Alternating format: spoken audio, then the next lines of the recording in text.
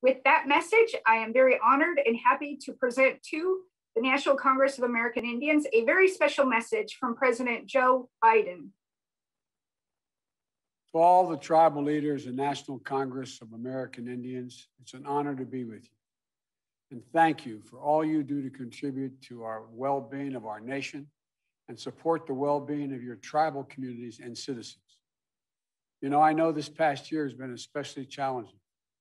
The COVID crisis has hit Indian country with devastating and disproportionate force. The climate crisis continues to threaten your communities and sacred ways of life. From health disparities to gaps in economic opportunity, we see how Indigenous communities still live in the shadow of a long and painful legacy of broken promises. As president, I promise you, I'm committed to working with you to write a new and better chapter in the history of our nation-to-nation relationship. You know, in my first days in office, I signed an executive order reinvigorating consultation with tribal nations across the entire federal government. Respect for tribal sovereignty will be the cornerstone of our engagement with you.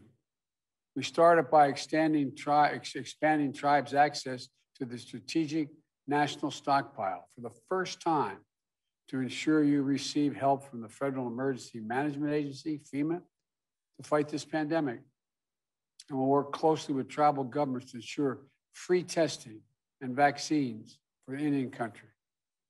We took steps to rejoin the Paris Climate Accord to protect our natural treasures, including the Arctic National Wildlife Refuge, Bears Ears, and the Grand Staircase Escalante.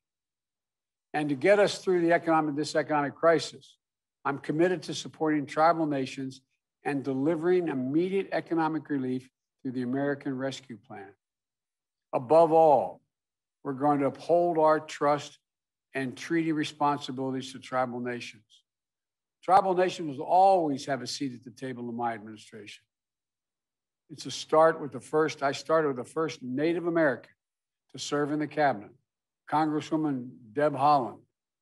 There is much we have to do, but I'm confident we can make progress. I know we can write a new and better chapter between our nations by working together. Thank you, and God bless you, and thank you for all you've done.